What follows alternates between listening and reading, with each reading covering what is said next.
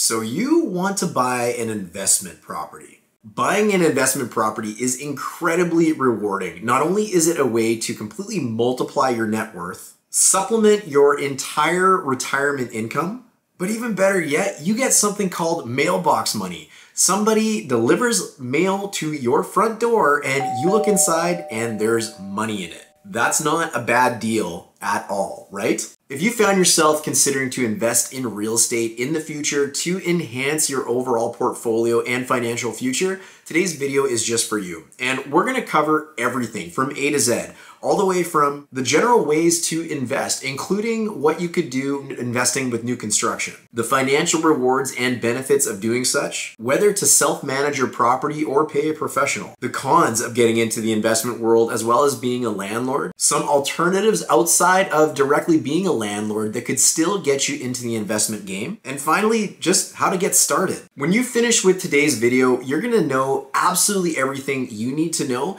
to become a real estate investing tycoon. You're gonna have the blueprint for success and you're gonna know exactly what it's gonna take to get you started. Plus, you're gonna wanna hang around to the very end because I've got two very special gifts just for you, just for watching this video. So if that all sounds good, let's jump into it.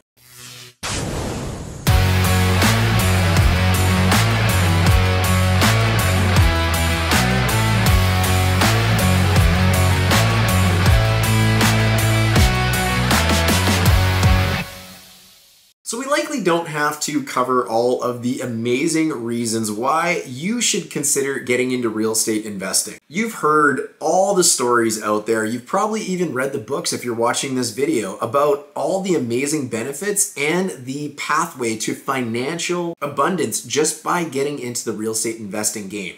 That's not what today's video is about though.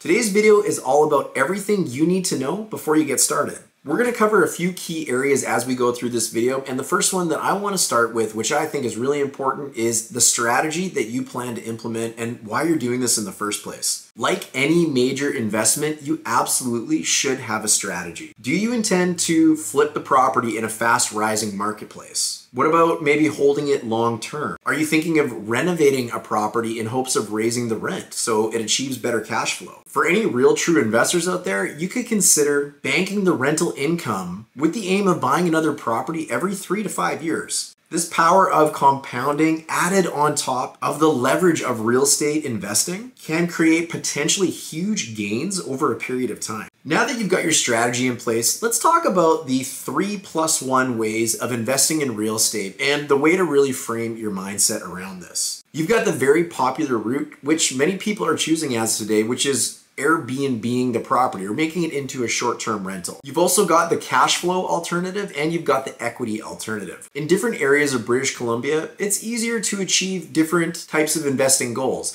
As an example, if you live in the Lower Mainland, sometimes generating cash flow initially as an investor can be difficult. And this is largely due to the cost to get into owning a property. However, other areas of BC, it might be a lot more challenging to create equity in a property other than just the cash flow itself coming in from your monthly rental income. Ideally, you do both, but it doesn't always work that way, especially in the beginning. Let's talk about the first one though. Short-term rentals, Airbnb, VRBO, whatever you want to call it. There's lots of companies out there. This can be incredibly lucrative for a property owner. This video today is not to get into all the short-term rental pros and cons, but just to bring it to your attention. But you just have to be cautious that there are restrictions around short-term rentals and they're popping up more and more frequently all over the province. Things can change at a blink of an eye, just like they did in the city of Vancouver, where short-term rentals are no longer allowed unless it's within your primary residence where you reside. If you're not looking at getting into the short-term rental game, however, cash flow is your second best bet. Cash flow effectively is where your monthly income exceeds the monthly operating costs of your investment property. When accounting for this, you have to budget for certain things. You have to account for things like licenses, insurance, mortgage, principal and interest payments, property tax, strata fees,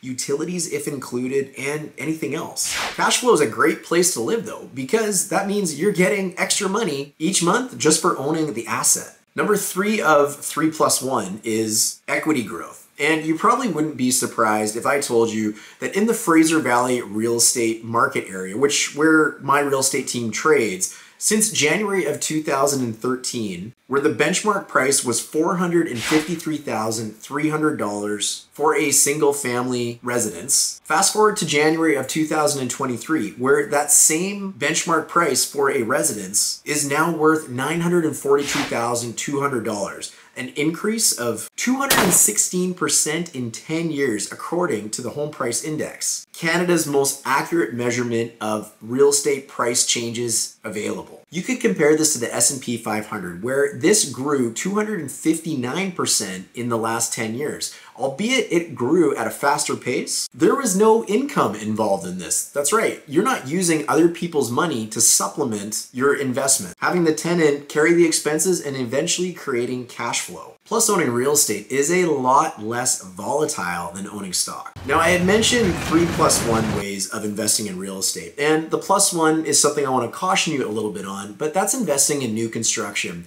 Basically, where you put money down on a new construction project and you're not obligated to pay the remainder due to the developer until the property and the development completes, which could be anywhere from 1, 2, 3, 4, maybe even 5 years into the future. You can get into some of these properties for as little as 10% down. And what the great thing about investing in this way is it allows you to participate in the equity growth of the market, watching the market grow in value while being tied to real estate for a very small down payment amount. Now, there's a few cautions I want to throw your way as well. Number one, that is pure speculation that the market is going to continue to increase. You don't necessarily know that's going to happen, and while we all believe it will, things can change. The second caution is you need to make sure that you are able to complete on that property.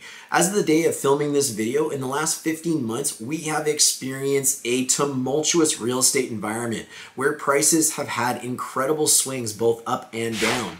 Depending on when you hit that swing in the market and where the prices were at that time, you could end up being underwater versus what you paid for the property versus what it might be worth in today's market or the market when the development completes. There's also costs associated with selling a new construction property before it completes, which is called assigning a property if you're unfamiliar. But this isn't what today's video is on. We did a really great video on all the reasons we actually stopped recommending to our clients to buy new construction, which is right here. Make sure you check it out because there's some really interesting things in there that you're going to want to consider if you're thinking about going down that road. Now that we know the ways about investing in real estate and the ways to create profit in real estate, let's talk about the management and whether you should consider self-management or hiring a professional company. Depending on your level of expertise managing your own properties and also the level of headache that you're actually prepared to create for yourself, naturally managing your own property is going to save you some money. You also could consider hiring a professional property management company, which is typically about 8 to 10% of the total monthly rental amount. Many of our clients that are property investors decide to self-manage them as their portfolio remains small. However, as it grows in size, they tend to get the property management companies in place. If you're considering investing in a strata property like a condominium or a townhome, you might consider doing self-management for at least the first one because the strata takes care of a lot of the features and maintenance of the building generally, and the tenant and yourself would really only be responsible for the maintenance of the inside of the unit and collecting the rent. Once you've decided on the management aspect of things, I want to bring up a couple cautions or cons to the whole world of being a property investor because you deserve both sides of the story. One con is restricted rental rates. In British Columbia, the rent is allowable to be increased based on what the government dictates. This can become an enormous problem for a landlord because as prices rise, like similar to what inflation has been doing in 2022, 2023, and likely beyond, costs of utilities, services, strata maintenance, everything is skyrocketing, including mortgage rates. However, the only allowable rent increase in British Columbia for this year was 2%. 2% obviously not keeping up with the cost of inflation or expenses whatsoever. The next one is how to deal with bad tenants, and it's a reality that they are absolutely out there. Not only is getting a tenant out of a rental unit extremely frustrating, difficult, and costly, it can also result in damage to your rental unit. By regulation, the maximum damage deposit allowed to be taken on a rental is half of the month's rent. You can additionally additionally charge another half month's rent for a pet damage deposit. But of course, not all tenants have pets. Imagining that you're getting $2,000 in rent for your rental unit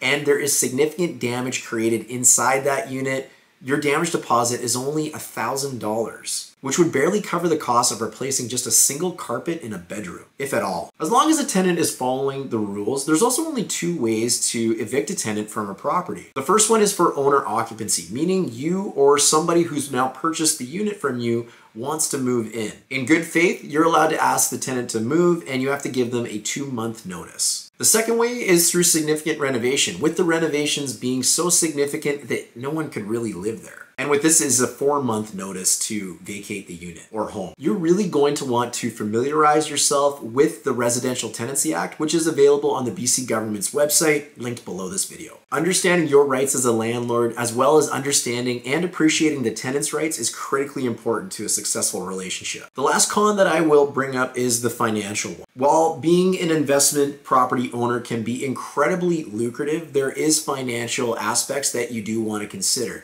The biggest of which is when you sell the property, your necessity of paying a capital gain on that sale. In Canada, unlike selling a primary residence, a secondary home or a investment property is taxable at 50% of the value of any capital gains. This means that if you sell an investment property at a higher price than what you paid for it, you'll have to add 50% of the capital gains to your income for that tax year. So we know there's a ton of upside. We know there's some cons as well to getting into the investment game. So maybe there's some alternatives that you could consider instead of becoming a landlord, instead of getting involved with investment properties. One of the alternatives you could consider is investing in mortgages rather than properties. This keeps you tied to the real estate market in many ways, but allows you to not go through the frustrations of becoming a landlord. There's lots of investment opportunities in financial tech companies related to real estate, or you could look at going into a pooled fund where a group of people, either privately or through a company, invests in real estate. And somewhat similar to this, there is also real estate investment trusts, or REITs. REITs are securities that trade on stock markets that are designed to hold and manage a basket of properties and pass on the income through distributions to its investors. Kind of similar to corporate dividends in a way. Maybe some of these alternatives are not what you're interested in though. Maybe you want to get completely into the investment game and you are sold on moving forward. So what does it take to get started? First of all, you might meet with your financial planner or at least discuss it with them. However, be cautious because a financial planner doesn't usually benefit from you buying an investment property because they don't make any income off that. However, as long as you've got one that you trust and is going to give you good advice, then great. But you might want to consider chatting with them.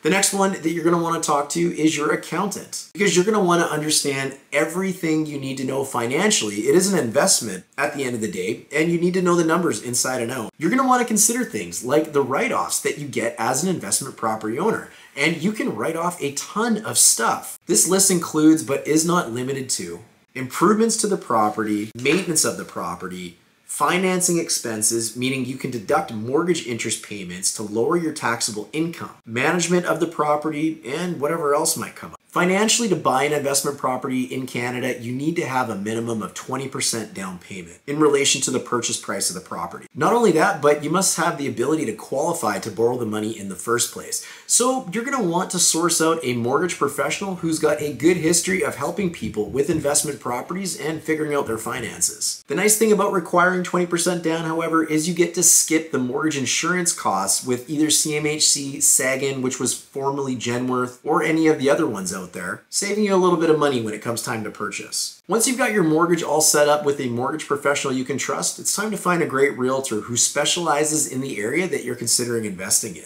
They're going to want to know what's going on with future growth and development of that community. You're also going to want somebody that understands the Residential Tenancy Act inside out because it's important and there's a lot of rules. But not only that, they're also going to have to understand cash flow opportunities for rental properties. If you're interested in learning all about how to qualify a real estate professional for exactly this, make sure you check out this video here where we go all over it. And there you go. That is all the things that you really need to consider when you're getting involved with an investment property. I told you to hang around to the end of this video as well because I've got 2 special gifts to make available to you just for getting through this video. Head to the link in the description area of this video and fill out the form. And once you do, we'll send you our cash flow calculator, as well as make sure you're on our waiting list to get our upcoming ebook on how to buy an investment property in British Columbia. So there you go. Now you're an expert, or at least you're getting a little bit closer to being one, in investing in an investment property in British Columbia. I'm curious what you think. Did I miss anything that was worthy of attention in this video? Is investing in a property a great idea anymore? If you're someone that is watching this video and you need a great introduction to an incredible mortgage professional, let us know in the comments below or email us. Or additionally, if you're someone that lives in a community outside of the areas that myself and my real estate team serve, which is Surrey and the surrounding municipalities, let us know by sending us an email and we'll get you connected with an amazing real estate professional anywhere in British Columbia. If you are someone that is interested in getting into investing in the areas that we do serve, you can use the link below to book a time to speak directly with me in my calendar, and we'll make sure you get the information that you need to be successful. Now that I know that you have just learned a ton about getting into real estate investing, I'm going to wish you luck out there in getting into your first investment property. Don't forget to subscribe to our channel for more incredible videos on everything to do with real estate in Surrey, BC, and generally, and we will definitely look forward to seeing you on the next video. Cheers.